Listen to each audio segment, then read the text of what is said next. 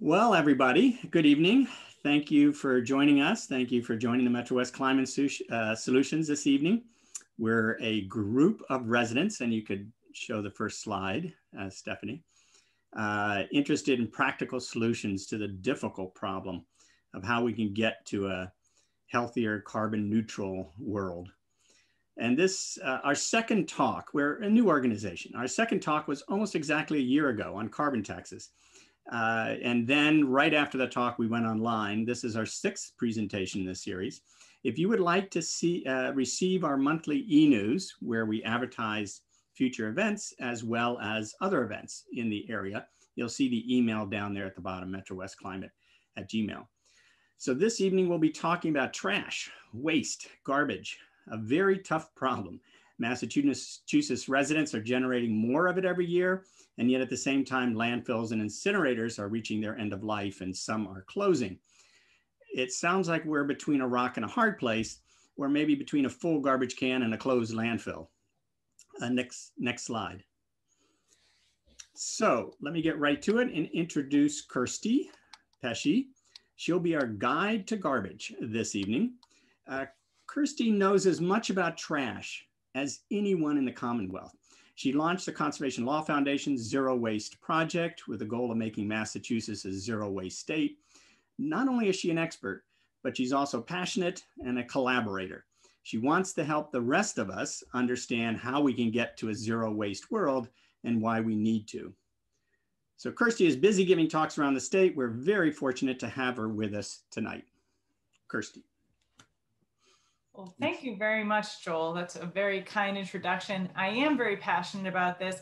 And one of the reasons I like working in this area is because we really can make a difference in this area. Not only can we reduce how much waste we produce and really move towards a zero waste future, but in doing so, we'll not only protect the environment, protect human health, but we'll also save a lot of money and create a lot of local green jobs. So this is a win-win-win across the board, you'll find. Why don't we start with the first slide, please? I believe that, there we go, great. I think you want to change the view so that some folks just see the one big slide.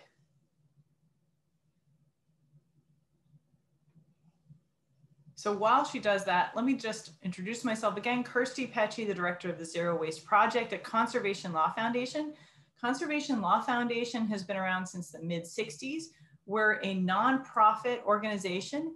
And what we do is we use the law, science, and the market to protect human health and protect our homes. We work all through New England and all 6 New England states.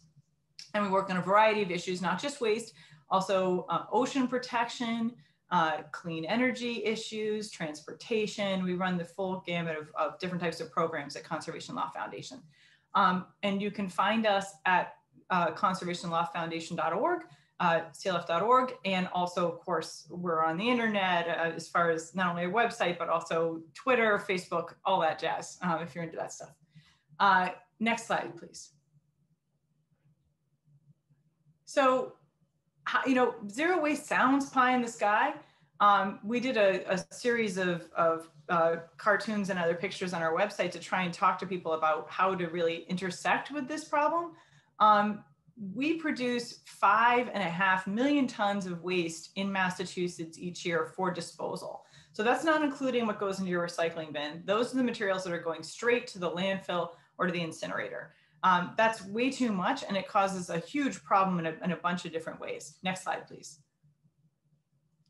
So the thing is, we really need to produce less trash. That seems like an obvious solution, but traditionally we've perceived this problem and been told that this problem is a problem of how we handle our personal habits and how we handle our recycling system. What we really need to do is take this in hand and create programs that actually force us and help us to produce less trash, and also make the producers of packaging and other materials responsible for the end of life of materials.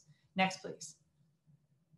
So tonight, what I'd like to cover is how we dispose of waste, what our recycling system looks like now, what is zero waste, and zero waste programs that work, and also where we can go from here. Next, please. So disposing of our waste in Massachusetts, what does that look like? So in Massachusetts, we have a series of different landfills and, next slide please, and a series of different incinerators. We have 7 incinerators and about, it depends on how you count them, about 8 or 9 landfills. We have a few different systems throughout the Commonwealth that people may not be aware of. If you live in the eastern part of the state, in eastern Massachusetts, then probably your city or town provides curbside trash pickup and curbside recycling to your home, if you're in a single family home or in a 2 or 3 or 4 unit home. If you live in central Massachusetts or western Massachusetts, it's more likely that if your town provides any kind of a service at all, it's a drop-off service, meaning that you're going to a transfer station or a recycling center and dropping off your trash and your recyclables there. If you can't get to that station, if you're not able to bring your trash yourself, then what happens is you contract directly with a waste hauler who comes and picks up your trash and recyclables at your home. So you pay them, year to year to do that. The other thing that you want to understand, there are city and town run systems, and then there are systems that are not city and town run. You have to contact that hauler yourself as a resident. Also, there's commercial versus residential systems. Most cities and towns, if they provide the service to you, only provide it to single family or a few units homes, maybe the school, maybe some of the town buildings. They don't provide services usually to commercial enterprises or large institutions. So those institutions and that commercial trash is also picked up on a private hauler basis. They contact a hauler and then their dumpster is picked up there. That's the case for multifamilies and apartment buildings too. And then you also have to understand that because of those different systems, there are different systems for recycling. So there are single stream systems, dual stream systems, and what we call deep sort systems. If you're going to a transfer station that has a deep sort system, for instance, in Wellesley, they have one, in Sturbridge, where I live, they have one, you bring your recyclables and your trash there and you sort your recyclables by category. So brown glass, green glass, number 1 plastic, number 2 plastic, paper, cardboard, metal, aluminum, like that. That's pretty much the categories that are usually there.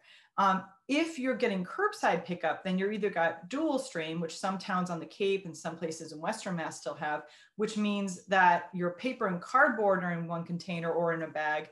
And then your containers, your plastic, number 1, number 2, and number 5 plastics, your aluminum and your glass are in another bin.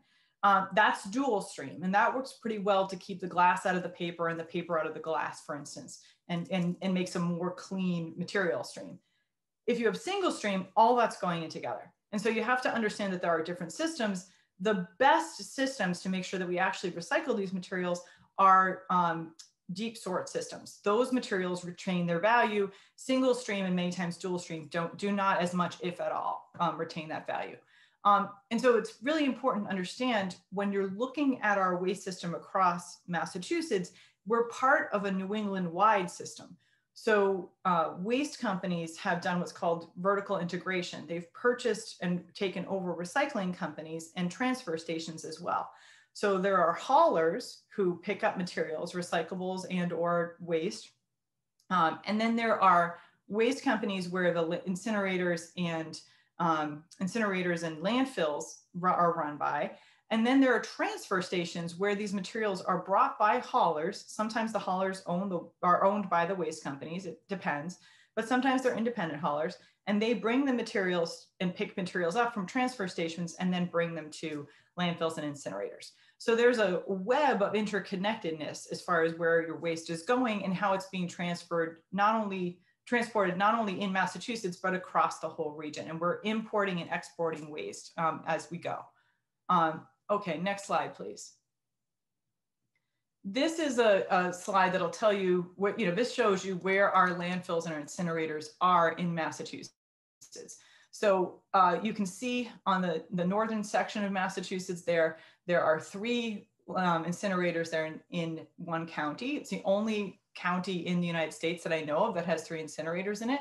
The little blue lumps are MSW landfills, the pink lumps are ash landfills, and then there's one sludge landfill up in North Adams too. If you go to the next slide, please, you'll see that this green that you see in the map there, that's our environmental justice communities in Massachusetts. Environmental justice communities are communities that either don't have access to English, in other words, English isn't their first language, or they're impoverished, or they're people of color. So you'll see as you look through this map, the incinerators especially are in or adjacent to communities that have a portion of the community is an environmental justice community. Moving from the west to the east, out west, that's Pittsfield up there. Then if you go southeast there, that's Springfield. It's in Agawam, Springfield, right on the edge there. If you move further west, that's Millbury. Going to the northern tip there, there's Haverhill and North Andover incinerators. Then there's the Saugus incinerator moving down. And those are 6 of the 7 incinerators in Massachusetts. Those are all environmental justice communities. And the large landfills, similarly, if you look at the center of that blue lump in the center of the state there, but towards the north, that's the Fitchburg landfill. That's the biggest one in the state. If you move south, there was at the Connecticut line there, that was the Southbridge landfill that's now closed. So each of these communities that you're seeing big landfills in, they're usually environmental justice communities as well, but the incinerators are almost all environmental justice communities. Somebody said, what does Lincoln have? And I'm not exactly sure what they mean by that, because I'm not sure if you mean where does Lincoln's waste go, or where, if Lincoln has a facility. There used to be that almost every town had a little landfill that was just for their community, but now landfills have become regional. They're run by big corporations and they're regional, like the incinerators are. So I would guess that Lincoln's waste probably goes to the 3 incinerators towards the north here, the northern part of the state. Next slide, please. So when we look at what we're dealing with, part of the problem is a 5.5 million tons, right? Like just that the sheer volume that we're dealing with means that we have an engineering problem just because there's so many tons involved. But the other problem is what we're actually throwing away. This is a pie chart that shows the what's being disposed of in Massachusetts, and we'll see 2 things. One, much of what is going into our incinerators and landfills is either not supposed to go into our incinerators and landfills because we have waste bans that prohibit it from happening, or it's recyclable or compostable. And then the other thing you'll see is there's some very toxic materials that are in our waste disposal. And as a result of that, they're interspersed in that 5.5 million tons. So in that landfill, they're causing a toxicity problem. And in that incinerator, they're causing a toxicity problem. So we end up with leaching from the landfill of water, rain that ends up being contaminated leachate, as well as methane and other gases coming off of the pile in the landfill because of that toxicity and because of the food and other materials that are being buried. And then on the incineration side, if you burn certain materials, it creates even worse chemicals that come out the stack. So in other words, if you burn plastic, for instance, that's the recipe for dioxin. And then meanwhile, the other part of it that's really important to understand about incineration is for every 4 tons that you burn, you end up with a ton of ash, which because there are toxics in the system, there are toxics in the ash. So when we look at this pie chart, I look at this pie chart as an opportunity, a frustrating opportunity, but an opportunity. For instance, the largest slice here of the pie, the light blue slice, are organic materials. So that's food and yard waste. That is compostable. It's cheaper to compost it than it is to dispose of it. Composting is usually 35, 45 bucks a ton, creates local jobs. There's lots of good reasons for us to be composting these materials. Then if you look at the other blue pie chart piece, that's paper and cardboard. Again, recyclable cardboard is actually a cash crop. So that's something that we should be getting out of the system. And we're not allowed to be throwing paper and cardboard into our waste as per DEP regs. Then if you look at the glass, that little orange slice, that's entirely recyclable. The metals, again, entirely recyclable. And then if you look at what's called other material, that gray, That is textiles for the most part. So about 6 or 7% of those 9 points are, so 6 or 7 of those 9 points are textiles.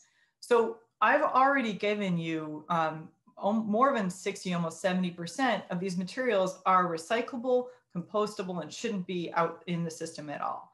Then about half of the construction and demolition materials are recyclable, in that green slice. And then plastics, maybe about half of those plastics are recyclable, but plastics are a more complicated problem.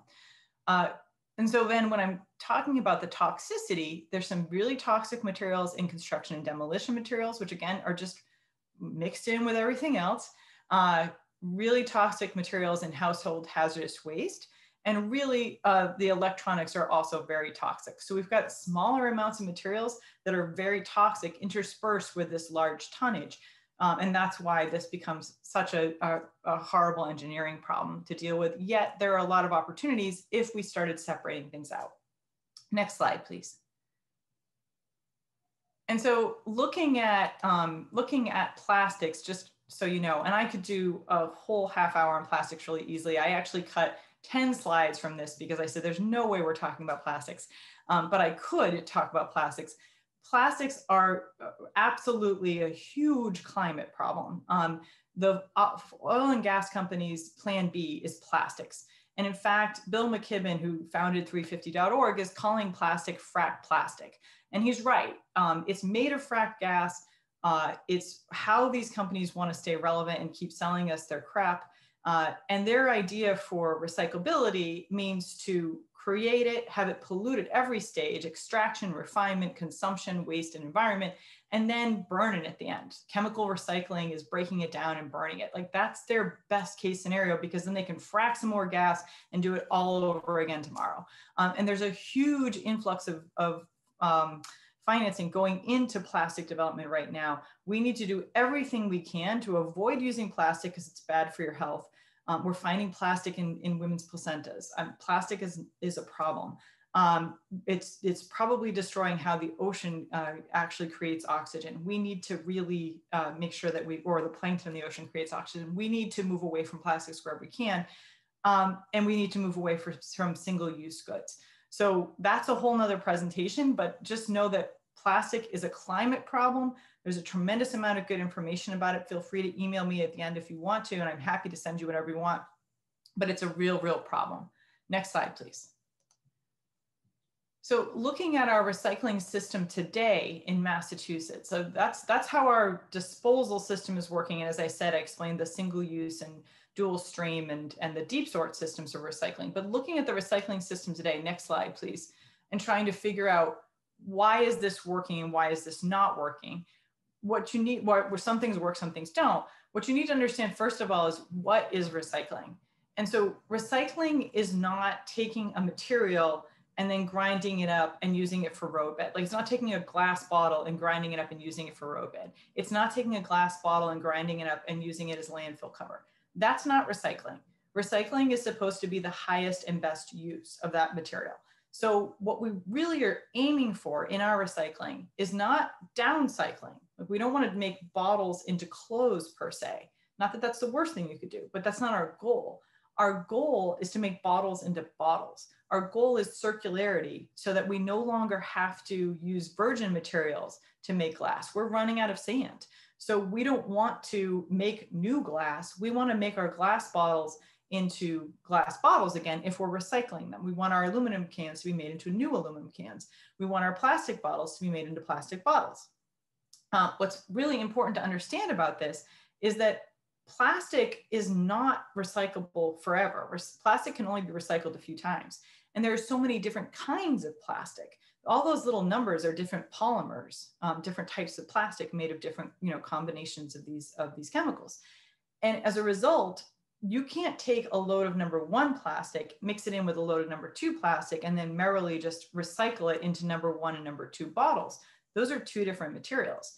So those materials need to be sorted if we're going to recycle them.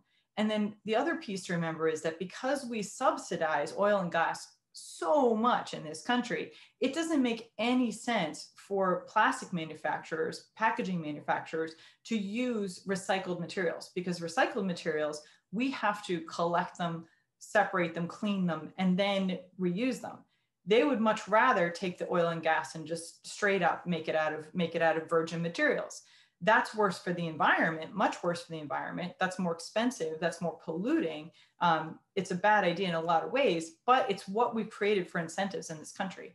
So we need to understand that if we're going to recycle plastics, you can only do it a few times. It's not like glass and aluminum where you can do it endlessly, and it needs to be sorted and clean if it's actually going to happen. So systems don't work that don't do that. And so what happened is, about 10 years ago, all the waste companies who, as I told you, purchased the recycling companies, started pushing single stream recycling. And they didn't just push single stream recycling and stop the dual stream and the deep sort systems. They also said, you can put whatever the heck you want in your recycling bins.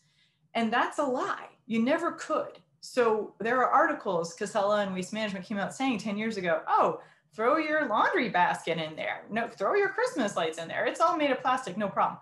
Those materials were never recyclable. And when I say recyclable, I mean there was no market for them to be made into what they were already. There was no great big bin of Christmas lights or laundry baskets that was going to be made into new laundry baskets or Christmas lights. That we never reached that level of sorting or organization. So as a result, what these companies were really selling was, we're going to bundle all these different plastics together, and we're going to bundle all these different papers together, and we're going to send them to China. And in China, there'll be folks who are paid less than they are in the United States who will sort these materials more carefully and be able to get some value out of them. Though we suspect that much of those materials were actually just being burned and buried in China as well. Once China built up their recycling system, they didn't need our crap anymore. And as a result, they stopped accepting it. So they started off by saying, we'll only take your materials if they're well sorted, like really well sorted, like 0.5% of contamination, meaning other materials in there. We couldn't meet any of those standards. So no longer could we send our mixed plastic and our mixed paper to China. So rather than saying that that broke the system, I would say that exposed that the system was broken. So now waste companies are saying, gee, we had this great idea to up how much we were recycling by putting more and more stuff in the bin, whether we had a market or way to sort it out or not. Now what we're going to do is charge cities and towns for that. So we've seen recycling contracts across Massachusetts just shoot up over the last 2 years because of this, because they refuse to say that they were wrong in the system. They refuse to change what they're doing. They want to make as much money as possible. And they truly don't care if materials get recycled. If there's no value for the materials, as long as they're being paid by the contracts from the cities and towns, they'll just throw the stuff in the incinerator or the landfill, which they also own. So there's no real reason for them to do a good job with recycling. And that's what's happened with China and our broken recycling system, which I know people will have questions about. I'm happy to get to. However, you should still sort your recyclables. You should still be sorting your recyclables, because only then will we actually be able to evaluate what's in the system and actually create a system that will work, which I can tell you some more about. But do not give up sorting. I know it sounds like, oh, this stuff's just getting thrown away, so screw it. That is not the way to think about it, because if we can pull these materials out and then look at what's not recyclable in the trash, we can start eliminating those materials in the trash too. So that's a whole nother thing. Next slide, please. So the impact that COVID has had on our waste system in Massachusetts, this was all going on with China regardless. It had nothing to do with COVID. COVID, though, has first of all put the screws to everybody, because of course everybody's budgets are going to be really constrained over these next few years. And also people are home. So our recycling and our waste has shifted to residential from commercial. Probably about 5 to 10%, though we don't have good numbers yet on that. So it'll be interesting to see. And so this exacerbates the problems that we're already suffering through with the system. Next slide, please. So we have a solution to this problem with zero waste. And so next slide. So what is zero waste? When we talk about zero waste, it sounds nice, but what is it? It really means phasing out toxics that harm our communities and environment. And this is something that a lot of folks don't realize. You can't just be recycling or composting or reusing materials, you have to make sure that you're also decreasing toxicity as much as possible. And there are a lot of ways that companies have greenwashed and said that they're pursuing a zero waste methodology when they're not doing that. We need to conserve all resources. We need responsible production, consumption, reuse, and recovery of all products, packaging, and materials. No burning, no high heat, no land or water or air pollution as little as possible. And then that will then lead to no threats to the environment and human health. And as we put these end of life zero waste programs in place, we find that they actually change upstream decisions, which is really important and makes a big difference. I'm going to try and move along more quickly. Next slide, please, because I know people have lots of questions. This is the zero waste hierarchy. Take a good look at this and understand that if you're trying to make decisions in your own life or for policies, this is what you want to look at. Rethinking and redesign should always be first, and then you want to reduce. If you don't use something, there's no footprint. Remember that. So if you don't use it, that's best case scenario. Also, if you reuse something, that's your next best case scenario. So in other words, you want it to be reusable. Single-use plastic, yes, that's terrible, but single-use compostables are only slightly better. If you actually are recycling or composting something, you're still transporting it, you're still using the energy and the materials to recycle and compost it. It's always better to reduce and reuse first. And that's true across the system. You'll find any time you say, oh, but is it really better to use reusables in this system? Almost always that's the answer. Next, please. Zero waste also saves you money. Next slide, please. I said it as a question, so I confused you. Zero waste saves you money. And this is something that, I will send, I'm sure that we can share the slides afterwards so you can take a closer look at this. It saves you money, it saves businesses money, it really saves cities and towns money, and then it also saves the government money. Remember that, for instance, the Mass DEP paid $5 million for a water line to be put in for the homes near the Southbridge landfill. $5 million. That's a lot of money. You could do a lot with $5 million. The end-of-life problems that landfills and incinerators create are much worse and much more expensive for all of us than the things that we can avoid using zero waste. But there's a lot more direct savings as well. Next slide, please. So we want to get into some of the answers and policies and programs that get us to zero waste. I'm going to very briefly, next slide, please, talk about pay-as-you-throw, and then we can jump into some questions. So pay-as-you-throw is also known as save money, reduce trash, or SMART. And what it really is unit-based pricing. What we're talking about is trying to incentivize producing less waste. Usually it's by paying for a bag or paying more for a larger trash receptacle. Next slide, please. So what you'll see is that this really works. In Worcester, they had a 47% waste reduction and a 40% increase in recycling. Needham, 50% waste reduction, 30% increase in recycling. Vernon, Vermont, 56% waste reduction, recycling collection doubled. It saves money. It's a great educator because people start looking at their waste system and saying, oh, wait a minute, where is this stuff going? Is it really recyclable, or should I just not buy it anymore? And then also it positively impacts low-income households, especially if it's done well. Next slide, please. So that piece of it, we could talk all day just even about pay-as-you-throw or unit-based pricing. One of the ways that these things should all work together, that's one of the things about zero waste that I think is interesting and fun, is that every city and town should do things a little bit differently, and there's no one solution that's going to fix everything. We need these pieces to work together. Producer responsibility for packaging is one of the solutions that we have that really works. We've seen it work in Canada, we've seen it work in Europe. And what it means is if you make it, then you have to pay for the end of its life. In other words, you're paying into a fund if you're a producer. You pay more if your material, your packaging is less recyclable, less reusable, or worse for the environment. You pay less if it's reusable, recyclable, or better for the environment. And so in Massachusetts, we have a great bill called HD 1553 that Rep. Day from Stoneham has sponsored. And we helped figure out the best policies for this by looking all over the country. Maine is looking at this, Vermont's thinking about it next session, Connecticut's looking at this. This is a way to build up infrastructure at the city and town level so that they get paid back 100% of the cost of their recycled packaging. And then also so that we start putting in, incentives in place, or eco-modulated fees as they're called, so that they increase and improve what they're doing for packaging. So that instead of having a toothpaste tube in a box, they stop putting the box out there at all, and maybe the tube is now recyclable where it wasn't before. And then that saves the company money, so they change how they do things. Next slide, please. Let's see. And so as I said, this shifts costs away from the cities and towns and taxpayers back to the folks who are actually making decisions and can change what's in the waste. And it also incentivizes more efficient recycling systems. And then, as I already mentioned, the eco-design for products. Next slide, please. There's also a bill called HD 3596, which Rep. Sicolo, who's from Lexington and Weymouth, and Senator Lewis have sponsored.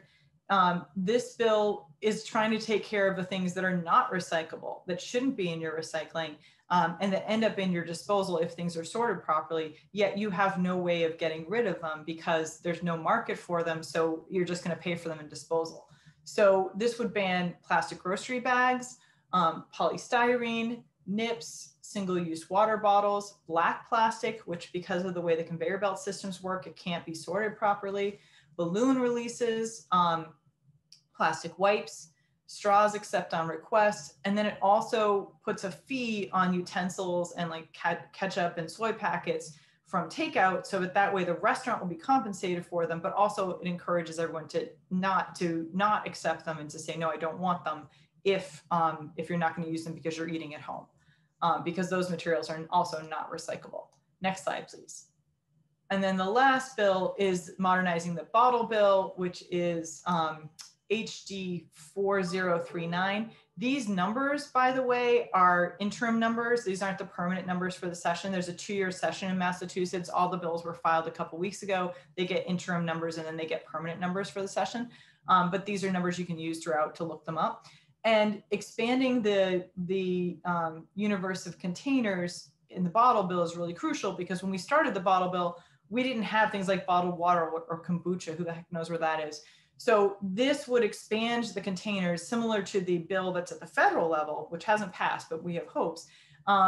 It would expand the containers to include everything up to 3 liters, except for milk products, medicine, formula, and very, very small local juice companies. Everybody else, if it's a beverage in a bottle or a can, so no pouches or cartons or anything like that, but bottles and cans up to 3 liters, it would be included, including water, nips, liquor, wine, everything. This would take a lot of glass out of the curbside system that we were talking about. So instead of paying, $70 to $125 a ton for this curbside, if you can take the glass out, you've just reduced a lot of money for folks. Then that weight is gone. So we want those liquor and wine bottles out of there. We want the water bottles not to be littering the side of the road. We want the nips not to be littering the side of the road. I'd rather see them banned, as the other bill did. But if that fails, I would love to see them as part of the bottle bill.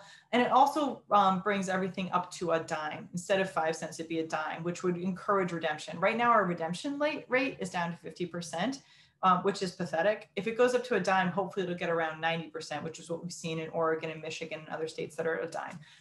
The other thing to remember about this is not only would it save cities money, not only would it generate less litter, not only would it increase recycling, these materials would be better sorted, like I was talking about before, the deep sort. Bottle bill is an automatic deep sort system. Wouldn't cost the Commonwealth anything. In fact, the unredeemed fees go to the state. And if we increased the number of containers and increased the fee this much, we'd probably bring in about $80–90 million more into the state each year, just in the general fund. So this is a good idea. Okay, we're just about there, people. So where do we go from here? Next slide, please. Let's move right on to the last 2 slides. Big opportunity. We have a huge opportunity to get organic waste out of the system. The state has proposed regulations to increase how much commercial food producers are supposed to put in disposal. In other words, keep it out of disposal and put it in recycling, composting, and anaerobic digestion. It used to be a ton of wheat producers. Now it's going to be down to half a ton of wheat producers. We want to see it get to a total prohibition of all food waste, like Hamilton, Massachusetts has done in the trash. Also, any local programs that are created supports this. We need to do this. It's a fourth of the waste is food waste, and that's why it stinks. That's why a lot of the methane problems happen in landfills. Let's get out of the system. It's cheaper to compost it, and it creates a lot of local green jobs. So composting is 100% win across the board. And then next slide, tackling textiles, mattresses, and cardboard is also really smart at the local level. These are very recyclable materials. The textiles and mattresses have been banned, are being banned now by Mass DEP, so they won't be allowed in disposal anymore. Cardboard has been banned for a long time. You should be able to not only save money, but make money on these systems if you can keep it separate from the rest of your garbage. Next slide, please. So what are our takeaways? Last slide. So we have our trash system now has a very negative impact on a lot of really vulnerable communities. You know, those incinerators are in those EJ communities for a reason, unfortunately. And those large landfills are in those communities, and they're having to deal with the stench and the inevitable health impacts of those systems. It's expensive. It's about $100 a ton to dispose of trash that way. We need to do something else to save us all money. Zero waste works. I think you have a better idea. You can look at the Zero Waste International Alliance definition if you ever want to really dig into it. But zero waste means no toxicity. Do a better job with your materials so that you're working upstream as well as downstream to reduce, reuse, recycle, compost, and then redesign all the way through. We can fix our recycling system if we require producers to be responsible for the cost and also do things that work, like deposit return systems. That bottle bill is still our best recycling program. It works, and it doesn't cost us any money because it's a producer responsibility system. We need to redistribute the cost of our waste system. And finally, we need to create change, which means those local programs you're doing, the local bans are fantastic. They really work to push things up to the state level. We need to get state level action done. And the more you call your reps, your senators, the more you talk to your local officials about this, the more you get the word out on this, it makes a huge difference. So all of these pieces, we can get something done at the state level, especially when the state legislators hear how much pain and suffering is going on because of the recycling costs increasing and the disposal costs increasing due to COVID and the situation with not being able to send our junk to China anymore. So there's a lot we can do, and it really makes a huge difference to have people on the ground doing it. So that's the presentation, a little longer than I had hoped, but I think we got through everything. And now ready for questions, Joel. Joel's in charge of questions. Yeah, thank you very much. We do have a bunch of questions. And to start with the big ones about the landfills and the incinerators, when are they going to fill up in Massachusetts? And when they do, what happens to our garbage at that point? So, you know how they say there are no bad questions? There are no bad questions. And that's a good question because that's what you hear all the time, but it's not really the right question. And what I mean by that is we are sending our materials already out of state. About 1 million tons a year is going out of state. We burn 3.2 million tons a year around each year in our incinerators here in state. We also, as a result of that, have to landfill about 800,000 tons of toxic ash from the incinerators. And then we have, as I said, another 2.3 or so million tons of waste that has to go somewhere. About 1 million of it goes here in Massachusetts landfills, and then the rest of it goes to whatever is the best price in New Hampshire, Ohio, sometimes as far away as North or South Carolina, Virginia. And what's interesting about that is, so the argument is, oh, we should be handling all our waste here in Massachusetts. This is the landfill company's argument. So you got to let me build some more landfills. Oh yeah, I make a lot of money at those landfills. That's not why I want to do it. I want to help you all by landfilling all this stuff that you're throwing away. So New Hampshire bought that argument, and New Hampshire has a lot of commercial landfills. They landfill an extra 1 million tons of waste from out of state every year. And in fact, they produce about 1.2 million tons of waste themselves in New Hampshire. But they send half of that, like 500,000 tons, out of state to be landfilled. So the idea that we don't have enough capacity, this is a regional system. There's plenty of capacity. That's not the issue. The issue is we got to stop burying this shit. We got to stop producing waste and burying it, because most of what we're burying and burning are compostable, recyclable materials, or materials that we shouldn't be using, like the plastic. So what's us getting enough capacity is a wrong question. There will always be enough capacity. It'll just cost a little bit more, maybe. I hope it does. If we close down all the incinerators in the state, I bet we'd have composting within a month across the whole state. So to me, we do not want to build enough incinerators or landfills, because when you build it, you feed the beast. So instead, don't even worry about that. New Hampshire has more than enough. And so we're filling their landfills. It doesn't really work the way you think it would work to limit people. It just doesn't. Okay. You had mentioned about the redesign of products and the resisting the buying of all the packaging in different ways. How do we put pressure on the manufacturers and producers to use less and to redesign their products? So we're seeing manufacturers across the board talk about how they're just so into this idea and they just love it, right? They're like, oh, we want producer responsibility. Like, this is awesome. Like, have you seen that, what's that bottle campaign that Coke and Pepsi are doing, that like 100% recyclable bottle or whatever, take back every bottle. So these companies always will tell you that they don't want to produce waste, and they are doing amazing things like keep America beautiful, keep Massachusetts beautiful. That's Coke and Pepsi, right? We're going to pick up trash we're going to give you a little bit of money to pick up trash at the side of the road. These companies pay millions of dollars not to be responsible, millions of dollars. When we tried to expand the bottle bill by ballot initiative in 2014, the American Beverage Association, Coke and Pepsi, spent something like $11 million to defeat that ballot question. So what we have to do is not believe their nonsense anymore. We have to smarten up and realize that almost everything that the packaging companies come up with, and this is food packaging, this is beauty products, all that, almost everything they come up with is a smoke and mirrors way to a red herring. So you'll think it's a good idea and not do what's in front of you.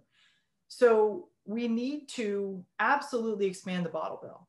That will save us all money, reduce litter, save the cities and towns money, result in much more and much better recycling. And it's not going to put Coke and Pepsi out of business. Trust me, they're doing this in Europe and they're fine. So that's the first thing. Then we need to implement producer responsibility systems that are kind of stepping up over time. In other words, I don't want to see a producer responsibility system that gives the keys to the castle to these producers. I don't trust them. Their idea of recycling is burning it. They will very literally, these companies will tell you, we are 100% zero waste. And when you ask them what zero waste means, many of these companies will say, we don't landfill. Well, they burn everything. So you have to understand that you can't trust the definitions, because they're always trying to make all the money and not take care of the problem that they're creating. So producer responsibility for packaging, the bill that Rep. Day 1553, I think it is, filed, that's a bill that would give the money back to cities and towns, leave the power in the cities and towns and DEP's hands. And then as the system evolves, maybe there'll be enough give and take so that we can trust, good definitions and good staff across the system. But right now we don't have that. So those are the two things that are probably the most important thing to do. And then the last thing, you just have to recognize that if there's no market to recycle something, if it's not recyclable in the real world, if there's no place you can take it, it's not recyclable. It might be recyclable in a lab somewhere, but I don't care about that. That's useless to all of us. So we need to be very strong on, any filmy plastic, not recyclable. Any small plastic, less than 2 inches, not recyclable with a conveyor belt system. Only number 1, number 2, and number 5 plastics are recyclable. So anything else you can ban in your town, anything else that you can, stop using in your business or home, that's the direction we got to go in. And we have to be really honest about that and set standards and then hold everybody to those standards. Okay. On that line, as you said, you could try to put the pressure on the producers. It's a question about, do you know of any community or state or country that's putting pressure on the distributors, the grocery store, for example, to improve their packaging? Yeah, that's a really good point. And I think that, for instance, there are lawsuits against Walmart about their packaging. There are also a lot of campaigns internationally pushing certain grocery stores. I think that part of it is going to be a really important next phase. And let me tell you why. We're seeing composting happening across New England. We really are. There are lots of local programs that weren't there 5 years ago, drop-off programs, pickup programs, like commercial pickup programs where you hire someone to come pick up your composting. Cambridge has got its program it's working on. And the hierarchy for food waste is similar to the zero waste hierarchy for all waste. First, you want to reduce, then you want to feed people, then you want to feed animals, and then you want to compost. So if you can stop buying something, that's the best thing. If you can feed people with it, because there's so many food insecure people, that's the next best thing. And then it's feeding animals. We're finding that, Vermont has got a ban on food scraps going into the trash. So we're seeing some really good programs developing there and some ways that farmers are getting this food to feed animals, which is fantastic. However, there's a lot of plastic in it because it's going through deep packaging facilities and all that filmy plastic, unless you're washing it out, you can't get the filmy plastic out. So we're seeing like 15%, maybe even 20% filmy plastic in these food scraps. So we need to change how the grocery stores handle food and what they expect from it, because a lot of that is, packaged vegetables that have been wrapped in filmy plastic, for instance. So I think that's happening in some places and we need to keep working on that. And also I think setting the standards at the state level will help us get there over time, if that makes sense. So I think there's a whole commercial campaign coming, not that I've got it planned yet, but I think there's commercial campaigns coming that really need to happen. The grocery stores, and I think Amazon, obviously, we need reusable containers. We need containers to go back and be reused because this is not working, what we're doing now. Speaking of filmy plastic, like plastic bags in the newspaper, the bag the newspaper comes with, or bread or whatever, some places... Saran wrap, anything like that, a lot of that is stuff, it's really not recyclable in any way, shape, or form. So the stores like Market Basket, they are collecting those things now. Is that greenwashing? Do they just toss it out, or is there something they can do with all those bags? I've been told that a lot of the plastic bags, when they're collected, get made into plastic decking. So they get downcycled into plastic decking or benches. The problem is that, again, we want this, right? We want circularity. We want to make sure that you're using something, all of it's going to be collected, and then it's going to be either reused or it's going to be recycled. So we don't need to use a virgin material anymore. Plastic bags, we will never achieve that, because if you recycle filmy plastic, you end up with less filmy plastic than you started with. And it's more expensive to collect it than would ever make it reasonable to recycle it. Not only, and that's true, even I think without the subsidies, that's true for filmy plastic. So when someone tells you we have a system, the Flexible Packaging Institute tells you they have a system for their plastic, they're always talking about downcycling, best case scenario. It is much, much better to avoid the use of those materials in the first place, because the way they've set it up, you're always going to need another plastic bag.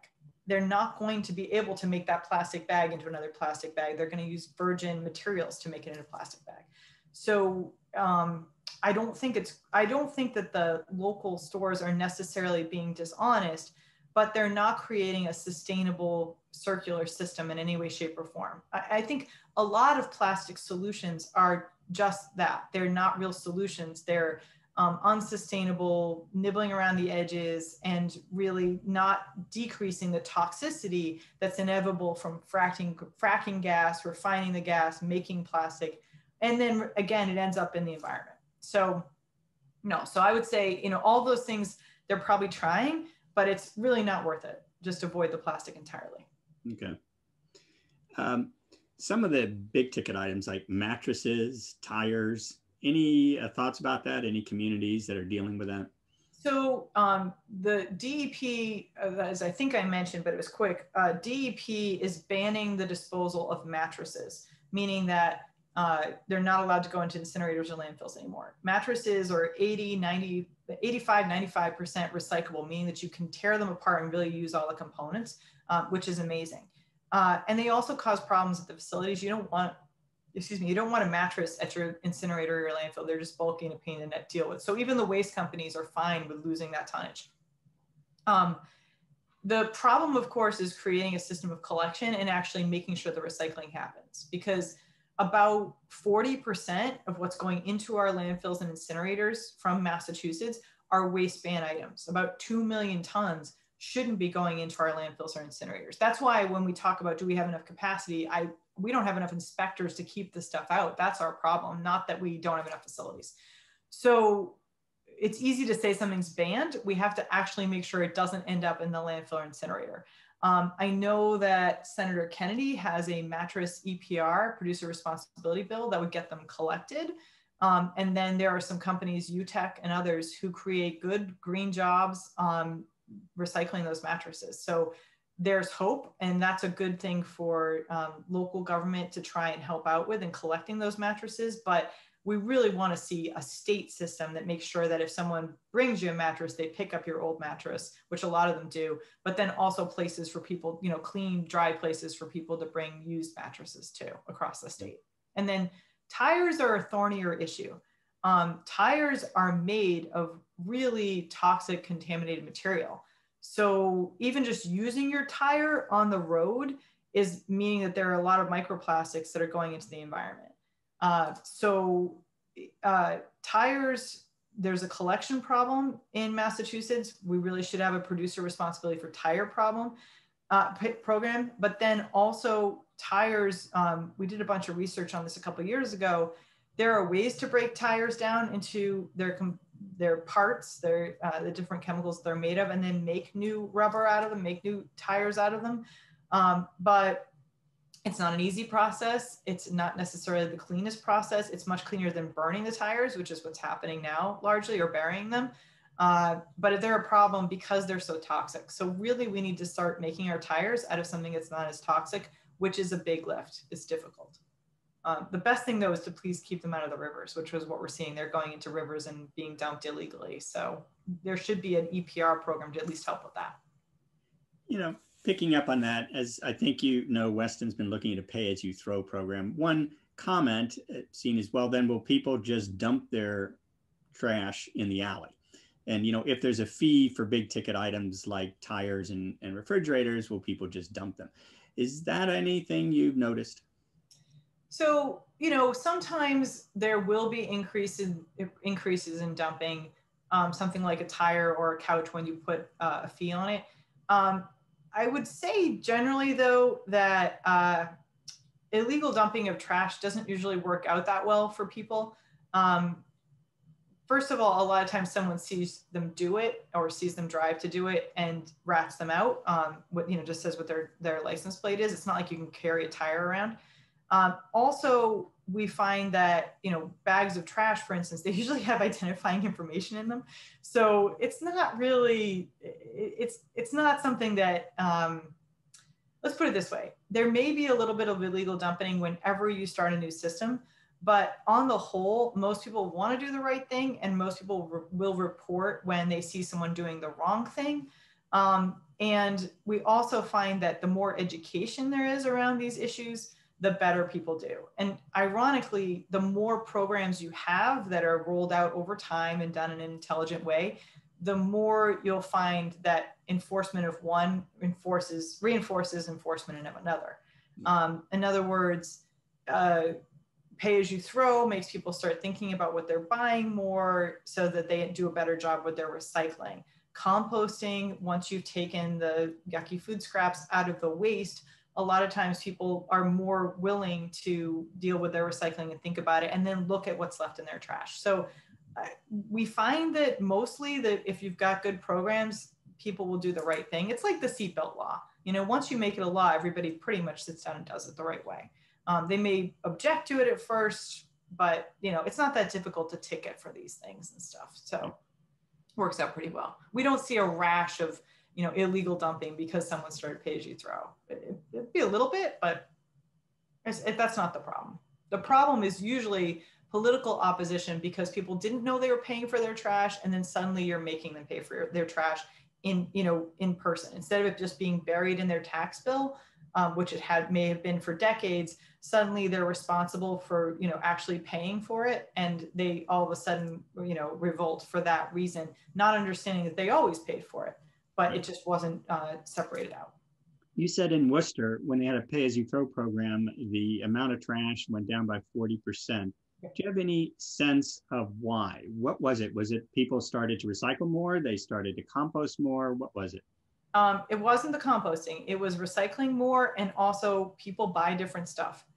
It's not, if you look back through the slides, Joel, you'll see that there is an increase in recycling usually when pay-as-you-throw starts, but it's not a one-to-one increase. So people will say, well, I'm not going to buy these styrofoam cups because they're not recyclable. We're not going to use those anymore. And so they might buy some reusable cups or find some other alternative, but they do change their habits as well. And I would say with pay-as-you-throw, the two things to be aware of to make a system that really works and works well.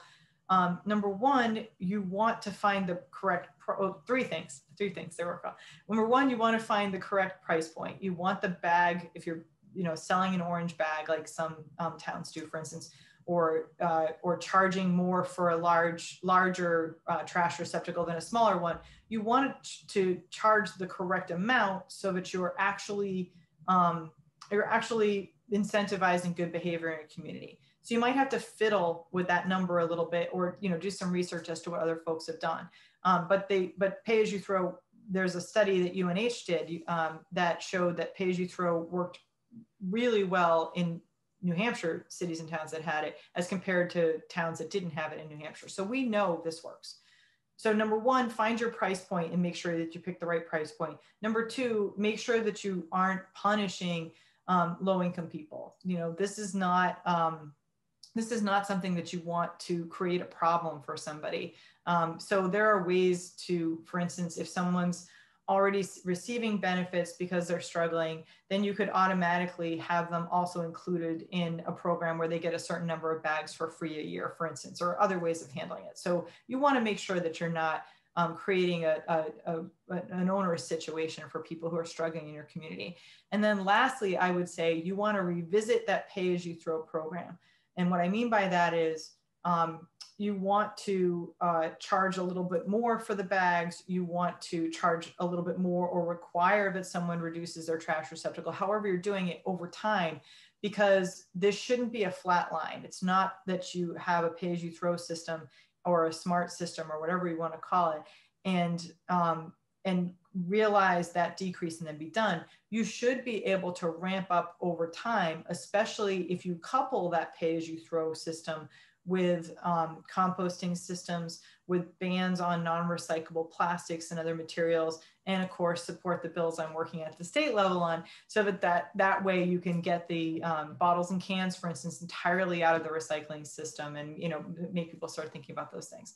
So you want to make sure that you're realizing you're doing a little better every year on pay-as-you-throw. You don't want to just be satisfied that after a couple of years you had these great results. You want to keep working on it. Okay.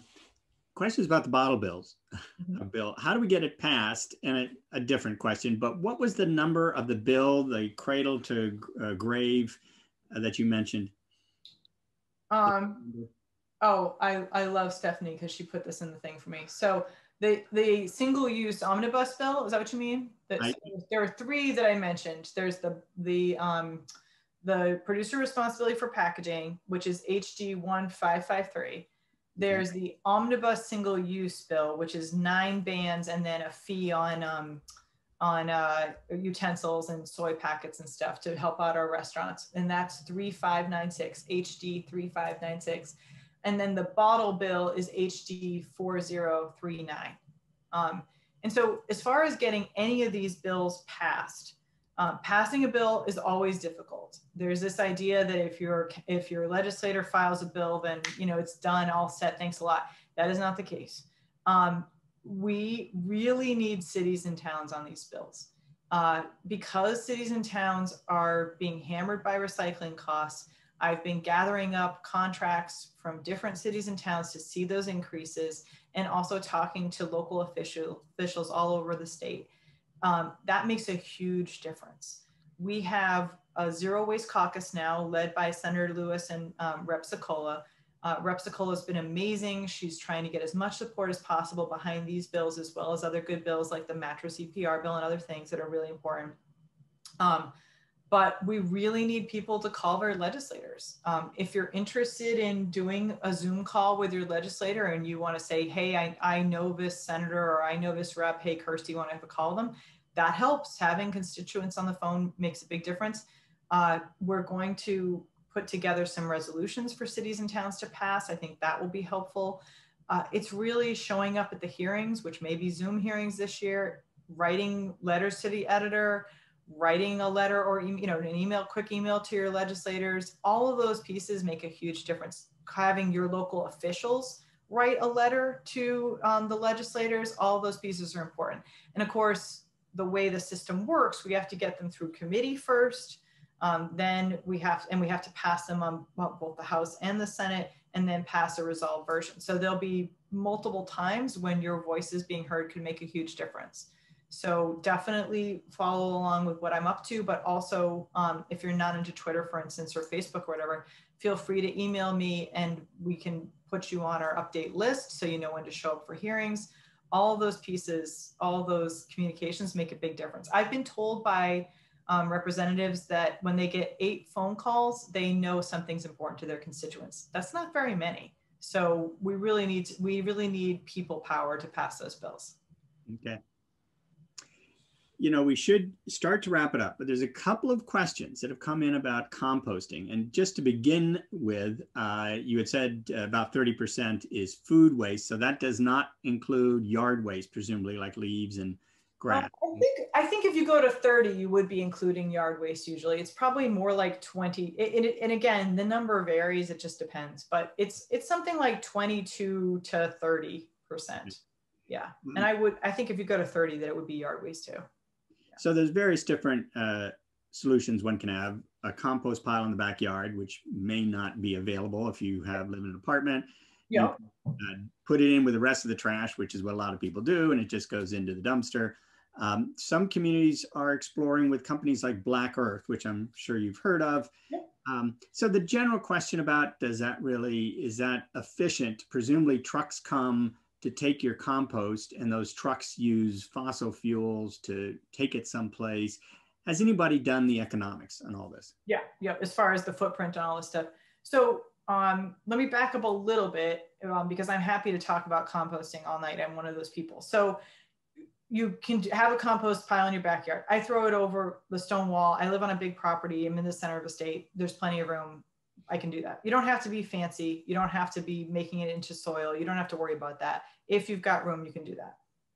If you don't have room, you can also, of course, have a composting container and be more scientific about it. And that's a better, and you can also just put your vegetative matter in it. So if you've got a smaller yard and you're worried about pests, don't put meat, fish, eggs, that kind of stuff in your composter. And that's pretty pest-free. It's not going to be too much of a problem for you.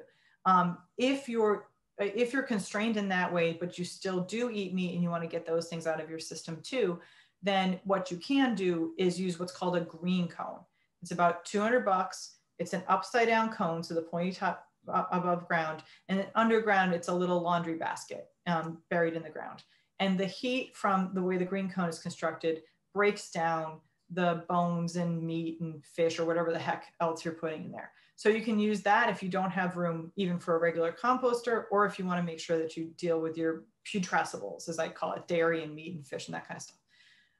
So green cones, and I think they're on back order, but that's really worthwhile. And supposedly they handle the food waste for a family of about 5. So you can share them with the next apartment over or whatever you want to do. They just need to be in the sun for at least a few hours every day.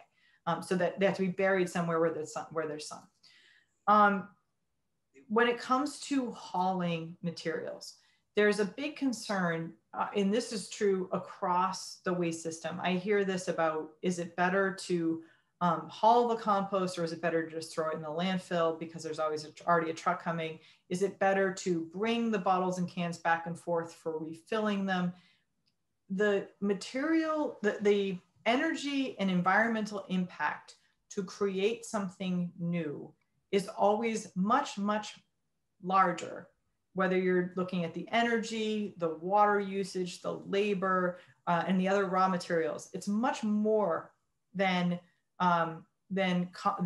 would be used by transportation.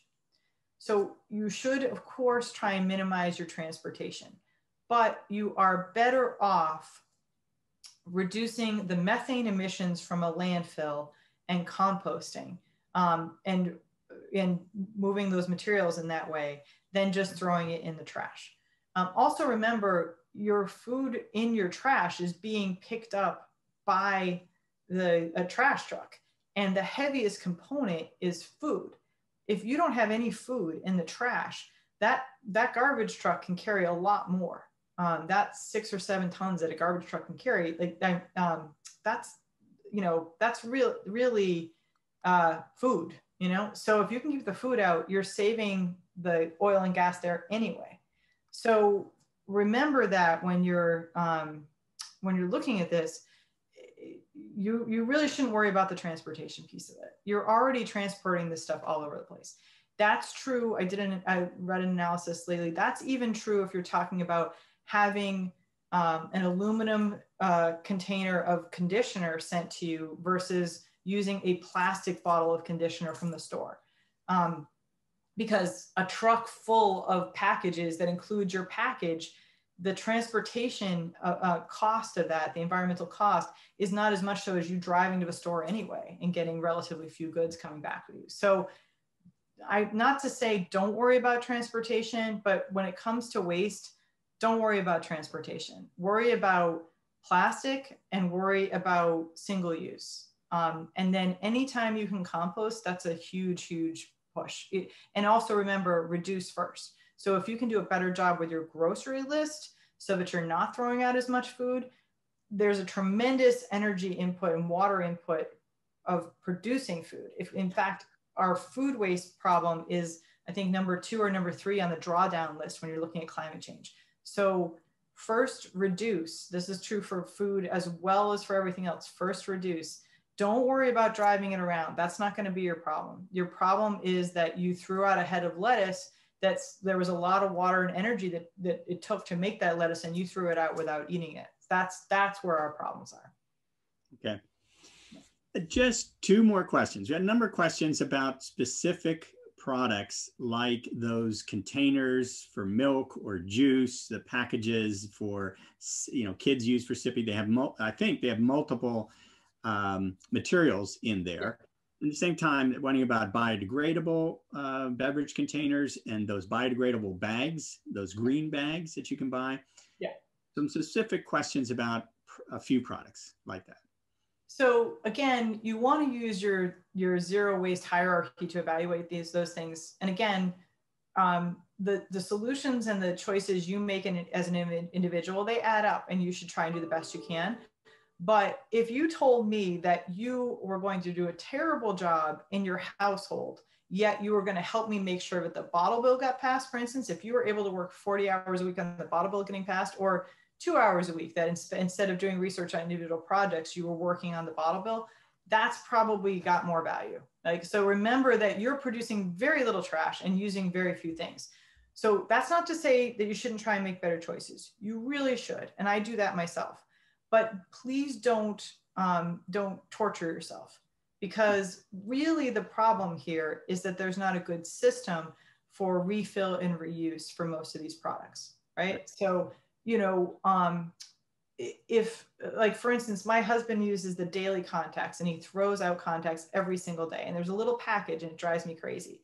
But his month worth of contacts is probably not as much as one big laundry bottle, a plastic laundry bottle, right? So you gotta kind of pick your spots and pick your battles and do the best you can. Like, that's the first thing. That being said, try and get off paper napkins, stop using paper towels, never use plastic wrap, you know, buy some glass containers with like a wood or metal top. Try and avoid plastic anytime you can. There's some strips to use for laundry now that I've just ordered some. I'll tell you how they are. Like, all those things, you do the best you can. When it comes to compostable or biodegradable products, most of the time that's baloney. First of all, do you have a composting system that you're using? Because backyard composting won't cut it for that stuff. You need an industrial composting system, which is not anaerobic digestion. It's an industrial windrow, you know, aerobic composting system. A big pile with the right mix in it, right mix of browns and greens, will get to about 120 degrees inside the pile, and those biodegradable materials will then break down in them. Unless you have that, that won't happen. So that's the first thing. The second thing is, I am leery of those kinds of products in general, not only because we don't have widespread enough composting, so that they're kind of a false solution. They just end up getting in the trash. And they also oftentimes just muck up the recycling, because people put them in the recycling and their contamination for the materials that are actually recyclable. So I am leery of them for that reason. But also, I worry that they're not actually biodegradable or compostable solutions. And then finally, we really don't want to be replacing our single-use plastics with single-use paper or other single-use compostables. If you had used something once and it's made of paper, you got to cut down some trees, right, to make it. And you got to use a lot of water, and they're probably bleaching it. And there's probably, you know, PFAS or something else to keep the grease from moving through it. Single use as a whole is crappy. You really want to not use single use whenever you can. There's an organization called Upstream that's done a lot of research on how we really want to move from single use plastics and single use other materials to reusables. That's really the way to go. So, not to say that it's better to not use a toxic plastic container, because you shouldn't eat, you know, hot food from a toxic plastic container, for instance. That's not good for you. And at least you didn't make the plastic to not use it, so that's good. But if you're using a single-use anything, you're still not doing the best that you could be doing. We really want to be using reusables. So again, don't drive yourself too crazy, because we don't have systems for reusables right now. And so that's the goal, and where we want to get to with the bottle bill, for instance. I want those all to be refilled bottles, not just recycled bottles. And then that's where we need to get with our with all of our food distribution system. We need to be reusing and refilling these materials. Washing something and transporting back and forth uses much less energy than creating single-use goods. Okay. And finally, last question, which I just think is a very interesting one. You were totally picking the questions you like, Joel. I hope everybody knows. Exactly. Thanks. It's great power here. Is what can we do to invest in zero waste education in the schools to get the next generation thinking about waste? Well, I love good education no matter what you're talking about, right? Like, I think it's important. But I also think that a lot of times a study or education is used as a cop-out too. So I think that everything we do should include an education component. But if you think that you're going to educate our way out of this without putting laws in place that say shall, you're just not. We've got 10 years, people. We got to get this done over the next 10 years. And when I say we've got 10 years, I'm talking about climate, but all of this leads to climate. The food piece, the plastic piece, we literally cannot combat climate change without overhauling our relationship with single-use materials and food waste. If we don't do those two things, we have to shut down all our incinerators. We have to shut down our landfills so that we're only landfilling a teeny amount that can't possibly be composted or recycled or reused in any way. You know, we have to do those things. So education is important, but I think we all have to really take big strides and get things done at state and local government. The bolder you are, I mean, Hamilton banning food scraps has made national news. Those 12 towns on the Cape banning plastic single-serve water bottles has made national news. Those are the kinds of actions that are happening locally that reverberate throughout the whole region and throughout the country. And we can get stuff like that done at the House and Senate this year. We have a really great environmental committee this year. They're fantastic. They get these issues, but we need everyone to make those phone calls and call your legislator tomorrow and say, I saw Kirstie, you may have met with her already. I've met with about 30 of them so far this year. You may have met with her already. I'm really for what she's doing. Like, let's get it done. Like so the education is important. It's always should be included, but it's just a piece of this. It really is. A lot of these kids get it already too. They're ahead of the curve in a lot of ways. Well, that was an excellent wrap up right at the end to put it all together, that it's what we need to do as individuals in our community, in this state, you know, take showing up a meeting, as you said, writing letters, speaking to our neighbors, calling our representatives, getting busy. Yeah, it makes a big difference. It really does. Yeah, even if you're a Facebook person or a Twitter person or whatever, whatever works for you, just talking to everybody about it. And we have to expect change. We can't be soft on this. We really can't. And it'll save us a lot of money and create a lot of jobs. So there's no reason not to do it. Yeah. Well, thank you so much for sharing your time and your expertise with us. This whole session was recorded. So I'm not sure when it will go up, but we can send a notice to people. It's available. I know you have, Kirstie, a blog. So if we did not get a chance to ask all the questions, but maybe some of them are answered in your various articles you have at CLF. Mm-hmm. So thank you so much. Thank you. And again, email me, kpecci@clf.org. or follow me on Twitter @Kirstie Pecci, and be in touch. I really thank you so much for having me. This was really fun. And I hope that I answered a lot of questions, and we can always follow up on other pieces of it if people have more questions. Thank you. All right, thank you. So long, everybody.